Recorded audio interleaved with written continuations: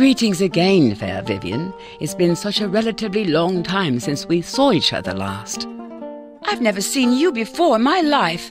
Tell me who you are and when we met. There's no time. Athelred the alchemist is waiting for your help. Very well, but please don't go anywhere. I would really like to talk with you. Well, I can't make any promises. I'm old now and likely to forget to wait for you. Milady, you've come. I am Athelred, alchemist in the service of King Offa of Mercia. There's talk of a conspiracy to murder the king. This would be very bad for the country. If you will find enough evidence to identify the would-be murderer, I'll give you the magical ring you seek.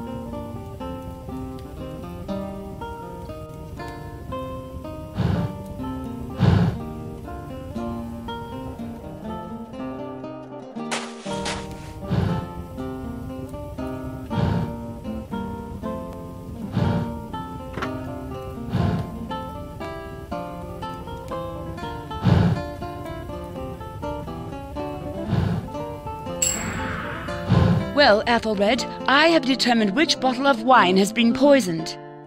Excellent. And I know who gave the bottle to King Offa. With this evidence, we can arrest the culprits. King Offa lives another day because of you. I hope the magic ring will help you in your quest. No, alchemist. Give me the ring. Don't make me hurt you, please. Oh, forget it, mister. You've got some answering to do. You have no idea what's at stake. Vivian, watch out!